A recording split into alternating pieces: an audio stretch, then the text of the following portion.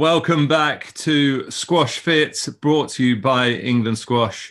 This is the second of our series to help you guys all get back on court and get back enjoying the game you love. We're going to use all of our expertise and our resources to help you come back so you can manage your body, you can reduce any risk of injury, and you can really thrive on the squash court, come back stronger than you actually left it before. So our guests have included Nick Matthew already. We've got Laura Massaro.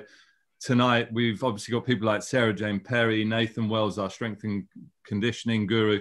We've got all sorts coming up. So we're going to use everything that we possibly have. There's also some nutritional tips that you can get on the SQUASHfit hub. And basically, I'm going to be here to guide you right the way through, to take you from start to finish. You can do a lot of these first ones at home, but I reckon from about session 4, you'll be advised to go on the squash court. It'll be much better there. We're going to run these live sessions every Monday and every Thursday. They're going to be about 45 minutes from 6 o'clock every single time. And you can sign up for them via Zoom link that we have, or you can obviously go to the SQUASHfit hub and the link will be in the Zoom later. So there's going to be, if you've missed any of the sessions, you can catch up with them on demand. So you'll never have to worry about that. And obviously you can also repeat them and watch them over and over if you want to. Well, that's about it from me this evening with the introductions.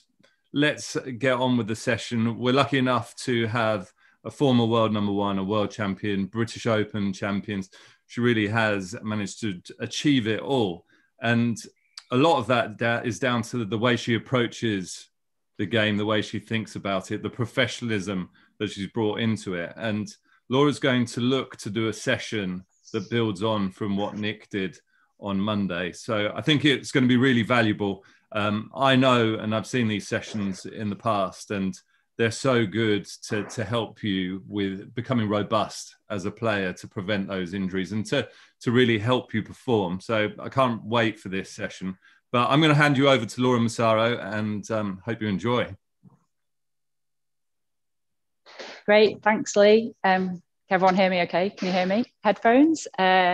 Yeah, so as Lee said, all part of the SQUASHfit campaign, and really happy to be proud of it, part of it, and leading on from Nick's session, which I managed to watch and take part in last week. Wanted to get on the right vibe. So hopefully want to take everything that Nick did last week and reaffirm it, kind of run through sections of it again, just so that I can really, you know, kind of make sure that you guys are super clear on how important that warm-up is.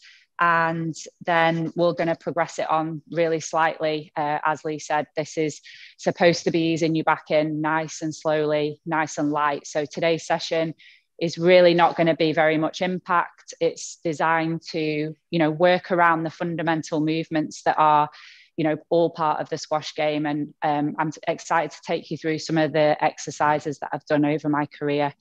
So just as a general layout, before I get going, I want to get all my talking out at the beginning. I'm going to start us off with a glute circuit, mainly because, you know, it was a staple of mine through every week of my training.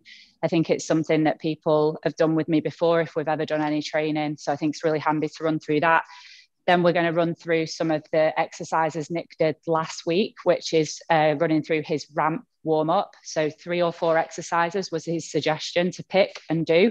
So I've picked 3 of my favorite from his activation, mobilization, and proprioception. And then we're going to head in to finish an 18-minute circuit, which is low level and designed for you to be able to push it to whatever level you want. So yeah, without further ado, let's get going. So if everybody can just come down onto a mat or onto your floor, hopefully you can see me. We're going to start with this glute circuit, and we're going to do 30 seconds of each exercise. So we're going to start down laying on our side. Like, heels should be in line with your bum, knees bent. Just rest your head on your arm, and we've got 30 seconds, and we're going to do what's called a glute clam to start. So top leg just comes away from the bottom leg. As with all of these exercises, the main focus is to make sure that you're moving your leg by working the glute and not by sort of rocking your body backwards or using the front of your leg and your quad. So keep that going. We've got another 5 seconds. And from here, 30 up, straighten that top leg and just lift that away from the bottom leg. So it's just a straight leg raise. Going, just lifting up and down again, making sure you're really firing the top of the glute. No need to go super fast or super slow, just kind of really make sure that you're firing that glute up. And for anyone who hasn't done anything on court for 3.5 months, like myself, you're going to probably start to feel this, I'd imagine, fairly soon. Next one, bottom leg stays the same, top leg touches down in front and then touches down behind. Laura, what did you find that this gave you when you were playing? So the idea behind it was just to really activate the glutes up, really make sure that they were fired. Obviously, you know, you go into these movements on court, flying into the front corners, and you're asking your glutes to hold you in that position while you hit the ball. So this is a really good way to fire them up. Next up, straighten that top leg again, and we're going to do mini circles. So this was just, you know, kind of a staple of mine, really, working with Mark Campbell. He was really into 2 things, glute stability and core strength. I think that was from working with GB boxing. Switch direction, guys. And so super strong core, super strong glutes. And this was definitely part of it while I was playing. Good stuff. So that's 2 minutes. Let's flip over. Other side. And I think this is a sort of exercise. Let's just get going with this and then I'll talk. So back into our glute clam. So let's go. The first thing with this is that you just want to make sure that you can feel it. So if a minute or a minute and a half, so 3 exercises is enough. If you can get up to, you know, kind of 2.5, 3 minutes per leg, perfect. But you don't want to be stiff from this or absolutely being killed and your glutes are hanging on by a thread. Okay, we're going to go into a straight leg raise. And then I'd probably be suggesting that 2-3 times a week is ideal, just to add in that little bit of strength and stability into those glute muscles that we all need so much on court. Yeah, it really doesn't make, well, it doesn't take a long time to do, but it makes a big difference, doesn't it? Like you say, not only just getting in and out of shots, but because you can control the lunge then, it means that you have the quality in the shot as well. Yeah, definitely. Toe down, toe behind. Yeah, so it's about stability, mobility, a little bit of flexibility, all of those things really, which, you know, you need a strong, stable base to be able to control your upper body and therefore control the ball. So the idea of this was just to run through after this, just go through some of Nick's stuff. Let's go into our mini circles. Mainly because having spoken to a few of the guys at my club over the years and even just the last few days, trying to explain to them the main 2 reasons for me why you would go through such an extensive warm-up. And I know and understand not everybody has all of the time in the world. Switch direction. And number 1 for me was injury prevention. You know, all of that stuff, flying into the front corners, million miles an hour out of the court, and stop there. So yeah, flying into the front corners, million miles an hour, making sure that you're warmed up and your body can actually do that, that you can throw the leg, that the adductors are warmed up, that everything is completely fired.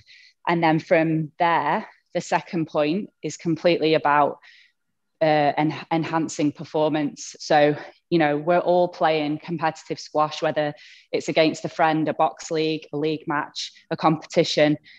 At the end of the day, you want to perform at your best. So if you get out the car and go on and throw your leg and you're short of the ball or you're tight and you can't quite get there, that influences and impacts your performance on the court. So if you want to perform well and you are competitive, you're putting yourself in that competitive situation, then of course this is the second most important thing for me in terms of warming up. So further on from there, we're just going to go into Nick's activation. So we're going to do 30 seconds again of each piece of his top three.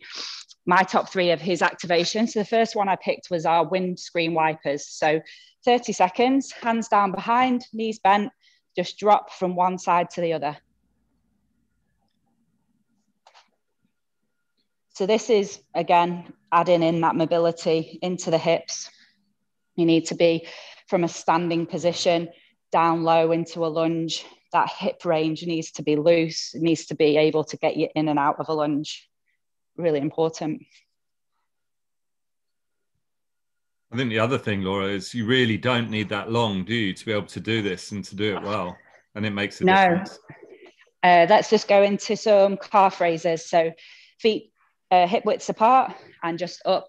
And like Nick said last week, down nice and slow. Yeah, absolutely. And like Nick said, if you can just spare a little bit of time, 5 minutes, just running through these even that I'm giving to you now, it'll make a huge difference to performance and injury prevention. Okay, last one, 30 seconds. We're just going to do some upper body work. So twist round, really start to get into that rotation. A few arm swings, both sides. And switch direction. And then just like Nick did last week, some playing of his shots, swinging them shoulders nice and open. And we're done. Okay, we're into the mobilization section. So 30 seconds, we're going to do some reverse lunges. So feet together. Josh, am I looking into this camera at the moment? Yeah. Reverse lunge. So this is really like we've loosened our hips up. We've activated our glutes. We're trying now to get ourselves into like a movement that we're going to do on court. Okay, we're not going to do a reverse lunge. This is sort of, I always find easing my way into a lunge. It's a bit easier than a forward lunge. We're really getting that depth. Making sure you've got good stability. Okay, next one, we're going to do knee to wall. So imagine if you've got a wall, great. You're just going to bend that knee, like that front knee, like it's touching a wall.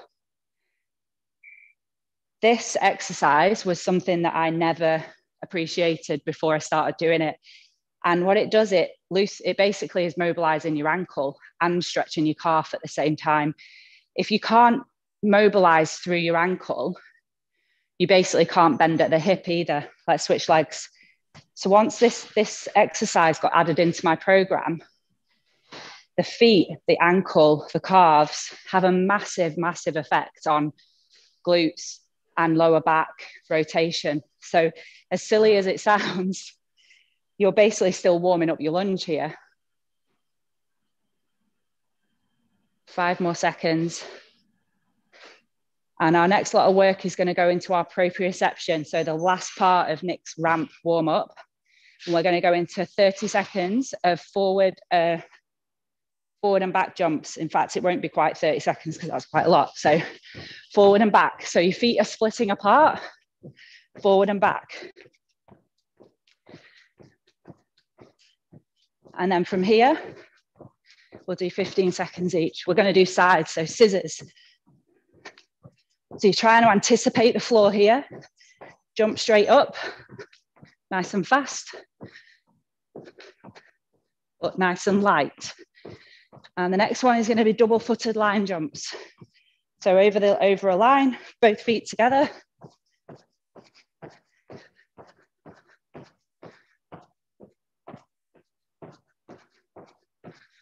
And the last one, forward and back, line jumps. So over the line, forward and back.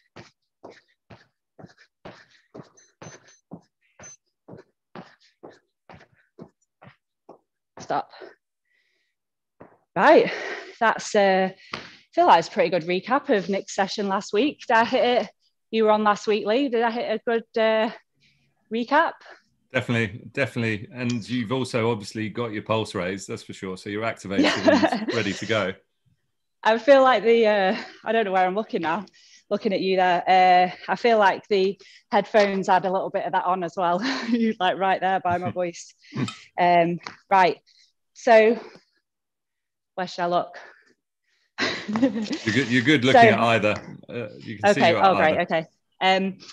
So the next set of work is our fundamental movement circuit. Now, when I was planning this the last couple of days, I think the main three things that I was thinking about were, what do we do in squash that probably is the most fundamental part of the movement when we're playing a game of squash? And I sort of got it down to, quite simply, it's only session 2, standing. So I see a lot of the guys at my club, and obviously aimed at you guys trying to get back onto court. There's not a lot of height in the standing motion on a court. There's a lot of like sitting into glutes. There's a lot of bend in the knee. Call it a bit of sogginess, really. So what we're going to try and work on is being a little bit taller. I want you to think about some pointers. And like Lee said at the beginning, my career was all about the finer details. So for anyone who's into MasterChef or The Repair Shop or Great British Menu, I love all of those shows. It's about the details, and every single person who is into the details of what they do is interesting, and it improves, and is bringing a level of dedication and improvement to everything they do. So bear with me here. This is about the details of standing. So everything we're doing is about standing tall. Ribs are down, the hips are tilted. So I don't want to see anyone with a duck bum, sticking the bum out behind. You're thinking about tilting those hips down, and that changes the whole posture of your body. Same when we're talking about those knee to walls. We've got nice loose ankles now, so that's all linked in. The second thing is balancing. We have to be able to be in a position of split lunge, and we have to balance. And quite often that split lunge is on a single leg. We might hit, all weight comes through onto the front leg, and the back leg is actually off the floor. So it's a lot more of a single leg sport than I think we realize a lot of the time. So balancing is number 2. And the third thing is our lunge. We have to be good at lunging, as a lot of those warm-up exercises showed. So we have got 3 circuits of 6 minutes. Each circuit is 6 straight minutes of work broken into 30 seconds of lunging, 30 seconds of either balancing or standing combined. So every first 30 seconds of each minute is lunging, combination of, and the second is balancing / coordination / standing. It might sound really complicated, just follow my lead and you'll get into the rhythm of it. And we've got 90 seconds rest between each one. So 6 minutes, the first 30-second work, and you can see I've got a racket in my hand just because, why not? Nick did last week and I copy Nick a lot, so that's cool. Bowling squats. Now a bowling squat or lunge is just a nice shallow lunge behind. Imagining you're giving it a bowling ball down an alley. 30 seconds of that, just getting those lunges activated. And then I'll talk us through our 30 seconds of balancing as we go through. Okay, so let's say that's enough talking, off we go. So if you want a racket, brilliant. If not, don't worry. So we're just going to go through this, and this is really just about as much depth as you want to go. It should be quite shallow. If you were doing your bowling, let me face this camera, you'd be bowling, it would be quite shallow. And when we come to the end of this 30 seconds, we've got some marching on the spot. And here we go. So if you've been doing a little bit more, this could get your RPM up, get your cadence up. This is about staying tall, being on that T position, shoulders up, chest back, lungs and ribs down, create some space to be able to breathe and get those hips up. We've worked the range and the stability, so let's get it going. It's going to be so important, isn't it, Laura, to stop people from running through that ball? Yeah. And the next exercise, guys, so at 30 seconds of our lunging again, reverse lunging. So we've just done this in our warm-up. So again, you've either got the option to go faster or deeper or both. And why not stretch that racket out in front?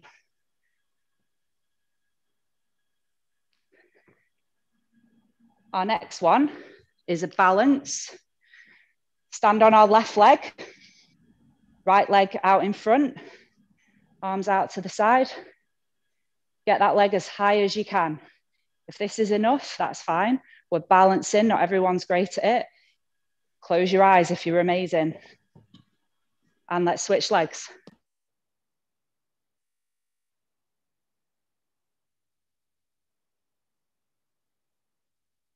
Quite hard when you're a bit breathing as well. Okay, next one, split squat. Right leg out in front.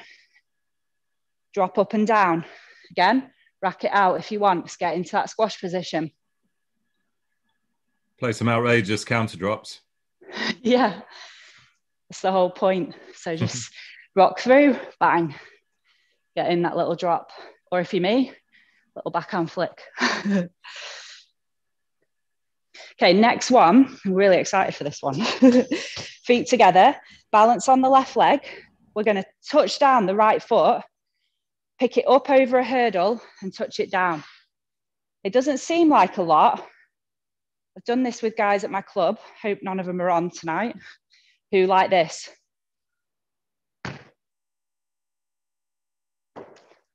Okay, so the idea is, again, nice and light. I know I'm making it look easy. Balance, touch down. Keep nice and tall through the middle. Good stuff. And we're going to switch legs. So get that left leg forward.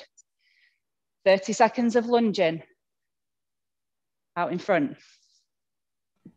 Does my breathing sound horrendous? No, you sound all right. That's all right then. I feel like these noise cancelling headphones are a nightmare for that. Can't hear anything but my own voice. 10 more seconds.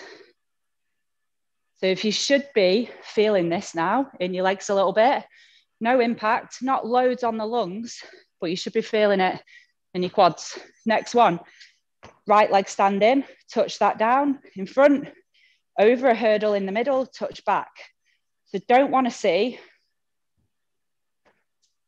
that's not the point of it.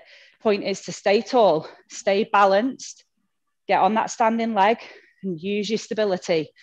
Ribs down, shoulders back. Get that posture going. Next one, sumo pulsing. Feet nice and wide, pointing away. And we're just gonna get into a sumo position and pulse. So I know this is not exactly a lunge, but the idea is really feel this in your adductors. Now, if this is too much, because I can feel this in my adductors, just come up a bit and pulse there if you can get down. Really helps to open the hips up as well, doesn't it? Yeah, definitely. Next one, feet together. We're going to do a shallow squat, nice and shallow, up into a calf raise. If you're feeling super good and you're a little bit fitter than most people, get down into a full squat and get right up nice and quick onto those calves. So you can really push this to whatever level you're at. 5 seconds, and we're going into some straightforward lunging. Switching legs. So there. Now, we haven't just practiced all of that forward and back work to just go into a lunge and collapse. Stay up, get tall, come in and switch. And use your racket. Start to get your body familiar with what it feels like to get your racket out in front and keep going forward and back. You need to get up and out of the way these days, don't you? You don't want to give a stroke away. When you're the one giving all these refs directions, you do. Left leg, guys, stand on your left leg. We're doing mini circles. Right leg out to the side. As if you needed any more glute work, but this is balance and glute together. Switch sides, stand on your right. We're only going to do 15 seconds each leg. This is tough. This will really start to help to balance legs out as well, won't it? Because you become so dominant on one leg. Yep, definitely. And it's true what you say. Stop there, guys. We've got 90 seconds rest, so grab a drink, but it's it's true what you say.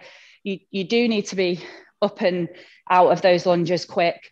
You have got to be nimble and balanced to nip around people when they're in the front of the court. There's no excuse anymore for putting a ball up short and then expecting the opponent to, you know, kind of not just go into the back of you if the shot quality isn't good or you've just stood up in the shot. So definitely working on getting in and out is a good way to think about it. Yeah, and you see when players are good at moving in and out, they're so sharp, aren't they? And they start to punish people when they get stuck in those areas because they skip around them and then hit out, and then they leave them in big trouble. Yeah, it's like you're trying to promote the reward, aren't you, even these days, to make people go round so that you can expose that poor movement. They stand up in the shot, the distance to cover is so much bigger from sort of front backhand to back forehand if someone isn't getting out of the shot and recovering back to the tee. Yeah, definitely. I've always, you know, this is not the opinion of every coach, obviously. My opinion always was that squash is a movement sport where you hit balls, because if you can't get the ball back, doesn't matter how good the shot quality is. So whereas other people see it as a ball hitting sport where you move. And I think it's a subtle change of phrase, makes a really big difference to the mindset. My mindset was, if I can move well, I can get Shabini, El Walili's, Camille's shots back. And then I have to be good enough to execute my own shots. And if I can do that for longer than them, that'll win me matches. A lot of people are more, if I get the ball in short and that's a winner, and it's a winner. But the game is so fast these days that it's really tough to do that over the course of a match. Okay, we are nearly done with that rest. We're into set 2. Can't believe how quick that went. I should have kept you talking, shouldn't I? Yeah. Okay, set 2, guys. We are in with a lunge hold with the right leg. Okay, so this, I think this is going to be the toughest set. I wanted us warmed up. I'm just playing for time here now, don't worry. I wanted us warmed up. I wanted us activated.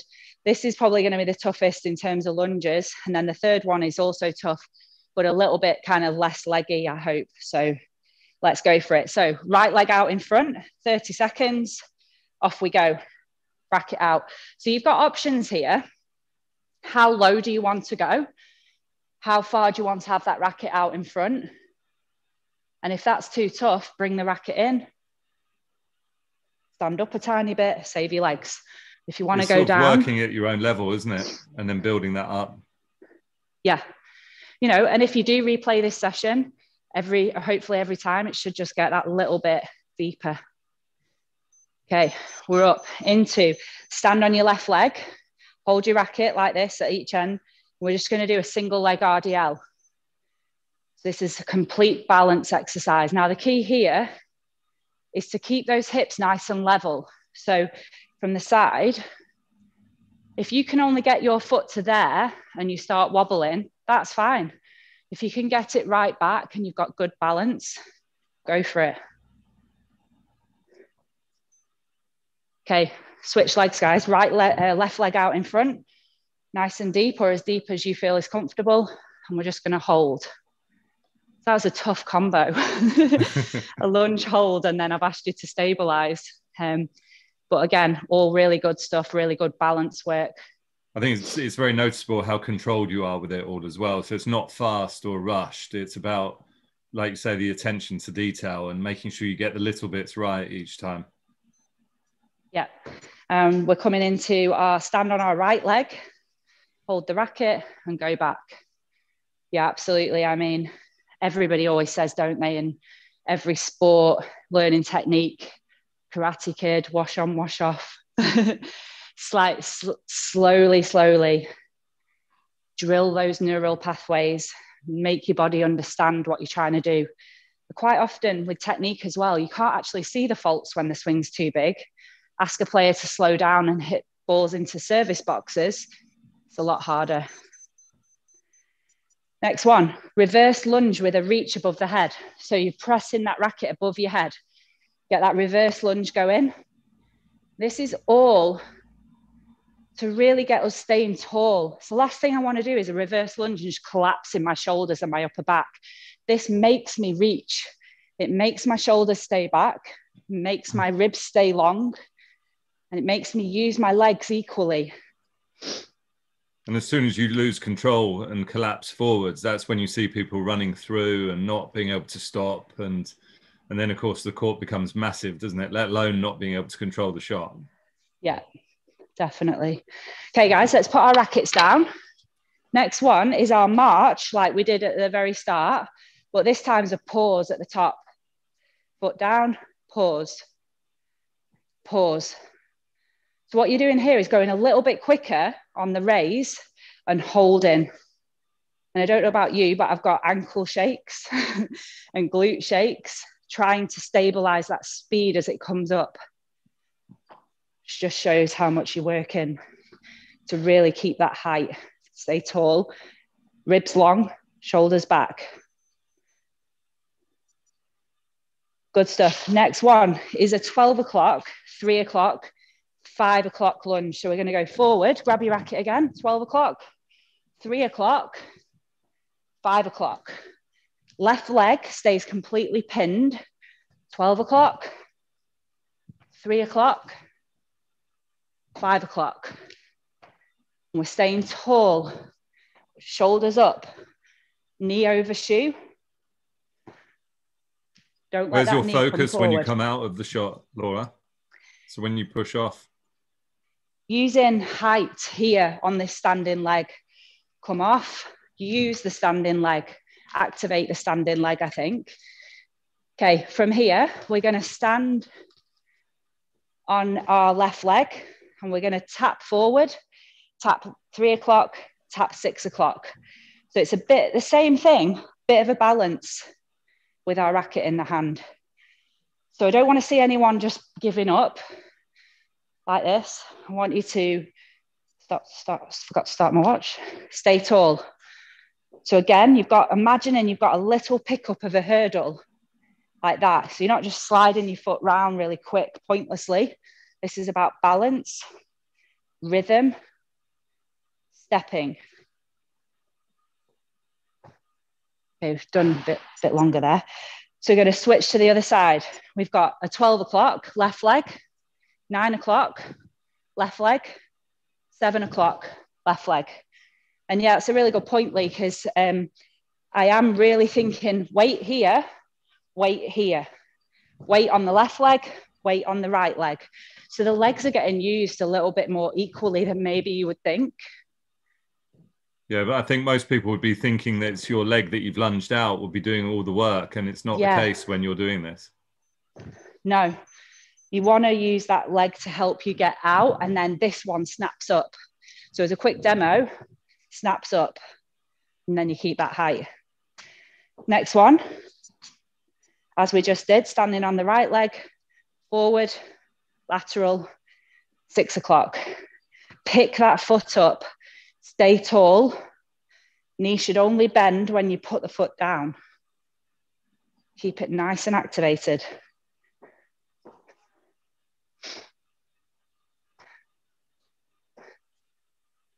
Seven seconds left.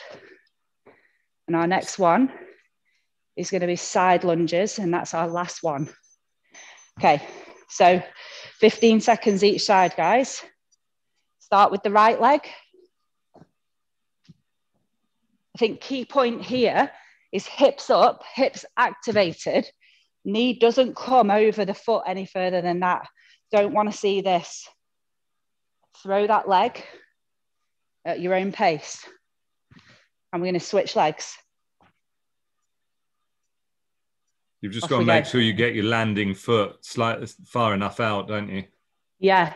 There's a reason this is number 6 of our second circuit. Hoping I've drilled you all in on foot placement, height, balance. You all know what I'm after now. And it's a shame I can't see you because I'd be calling people out. Okay, last one is a knee to racket down. We've got a knee to chest, hold, and switch, hold. So a little shuffle in between is fine. Get up on that balance leg and hold it.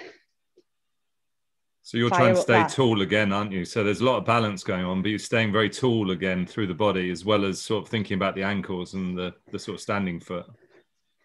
Definitely. And I know that you guys can't see what I'm feeling, but my thing is, as soon as this leg comes up and I have to hold, the glute on the standing leg here is hurting and stop. Not hurting, firing, and it's working, and that feels really good. So 90 seconds, let's grab a drink. You can talk, Lee. I just think, you know, I've seen you do this a number of times, obviously when you're playing and warming up and stuff. And it's so important in terms of everything we've spoken about. You know, there's the injury prevention, but more importantly, there's the performance that people will start to see the benefits from, because there's nothing worse than running through the ball and losing control of the lunge, because you can't hit the ball well, you can't control it and have accuracy and options and everything that you want. And then you're also charging through, sort of bouncing off a wall and then having to sprint a whole length again. You've got no control of your movement. Yeah. I think the thing is about trying to hold the tee as much as you can, stay as close to the tee as you can. The point of doing a lunge is so that you, exactly what you were saying, really. So you're not just thinking, oh, I'm in a lunge position, I'll hit the ball and then I'll just do that. That's completely pointless. The idea is keep your back leg back, hit your shot, stand your front leg back to your back leg and get back to the tee, get back to where you want to come from. Right. We have got one more round. Just checking we're okay for time. Yeah, we're good. You're not getting out of it. I was just thinking that. Okay, so set 3, guys. We're starting off as our first 30 seconds as a side-to-side lunge. Just before we get in, playing for that extra 30 seconds of time. This would be me arguing with the ref and then probably getting fined after. Side-to-side lunges. Staple of my strength and conditioning program. And I'd never done this again before I worked with Mark. I just want to quickly take you through it. Feet as wide as they can go. Which camera am I on? This one, yeah. Feet pointing out 45 degrees. You're going to stay static in the middle, meaning your feet are going to stay static, and you're going to drop in, up, drop in. Okay, so let's go, and I'll talk you through why this is so good. So drop in. Now, if you can't see the tip of your toe, your feet aren't wide enough. So it would look like this. That's not doing anyone any good. Feet nice and wide, drop in. Should feel this on the glute, in the glute and in the adductor. And this is all about range. This is, you know, how many times do you see this? That's all that adductor. So next one, we've got racket down, quad stretch and hold. So similar to the last one, walk, hold that quad stretch. So same one, hold, balance, but you're doing it with the quad stretch, which is not a bad warm-up exercise, to be honest, as well as balance. I think the other thing with the knee, Laura, is it's protected. If you're not bending your knee over your foot, and you're able to protect the knee a bit, aren't you? Whereas you do it a bit of damage if you don't get your foot out far enough. Definitely, but it does take flexibility, timing, and working on that range to get that. And that is a perfect exercise to do it. Okay, guys, we're going to do a forward back lunge, right leg. So lunge on the right leg, come back to the middle, lunge on the back leg, right leg on going back. Now, the thing is here, if you cannot put your foot down in the middle, I'd love that. Up, balance, come forward. Up, balance, go back. If you have to, just work up to it. But you're almost thinking about that little hurdle in the middle.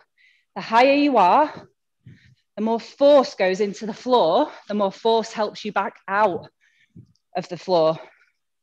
The lower you come, the force disappears and you have no help back out.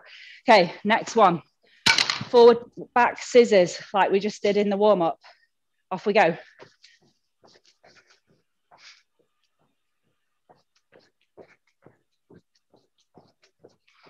Nice and light, nice and tall. thinking about keeping length in those hip flexors and through your knees. 5 seconds. And stop.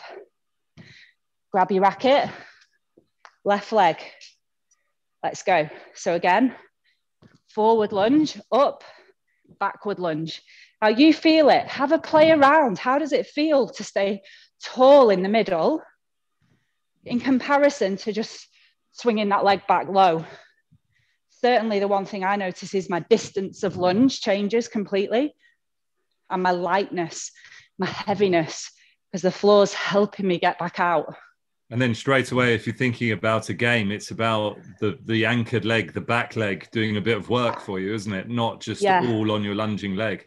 That standing leg is doing a huge amount on them forward back. Okay, we've got lateral scissors next. There's your split step and go. Yep, there you go. You can talk about that for 15 seconds. But you're right, like there.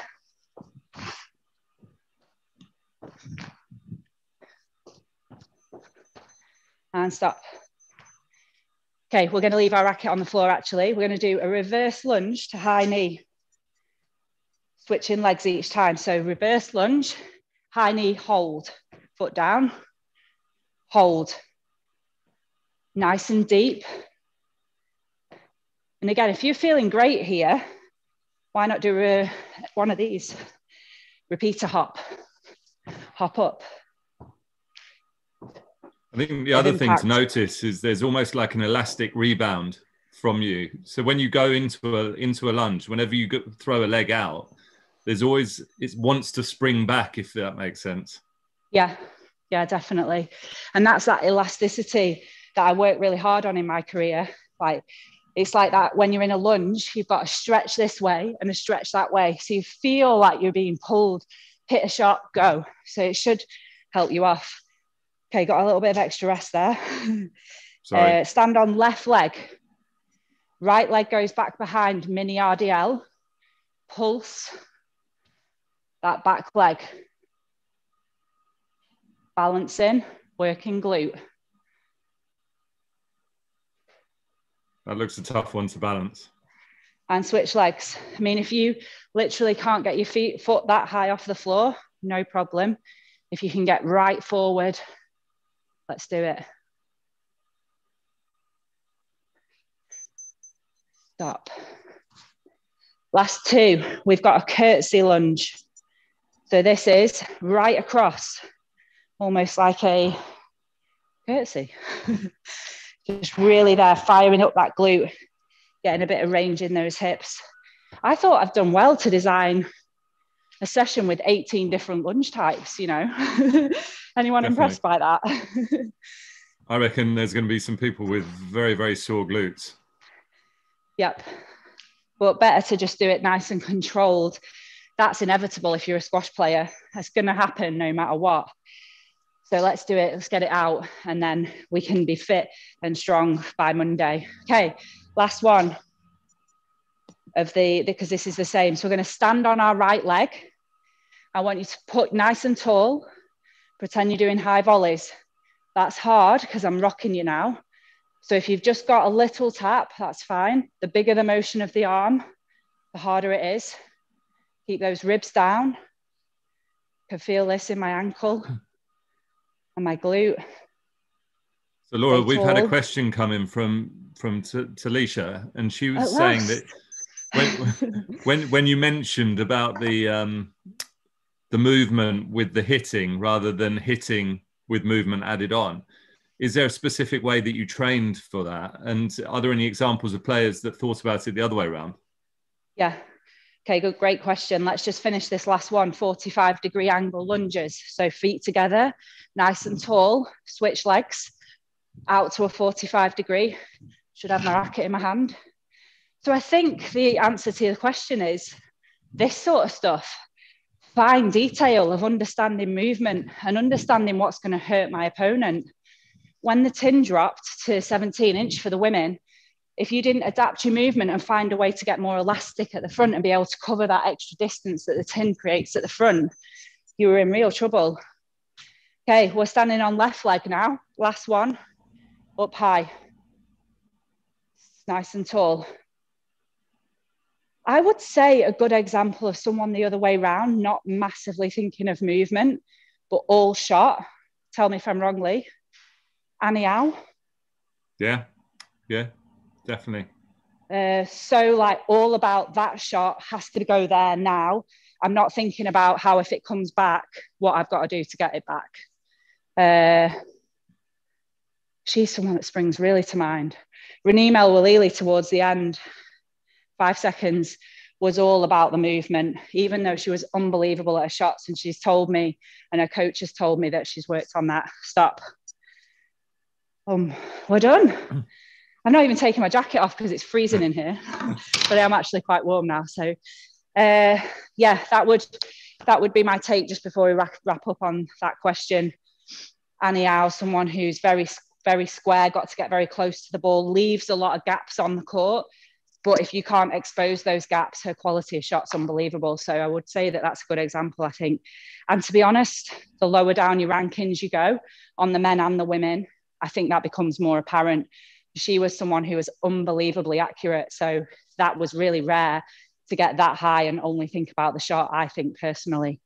There's another question coming as well, Laura, from Tim. Yeah. Tim said he's going to use a lot of this, but he was asking, what's your best tip when you're feeling fatigued and struggling a bit?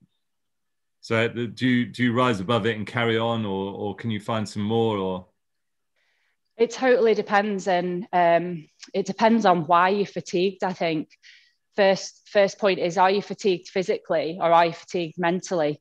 And if you're fatigued physically and therefore struggling to get up for it mentally, push through.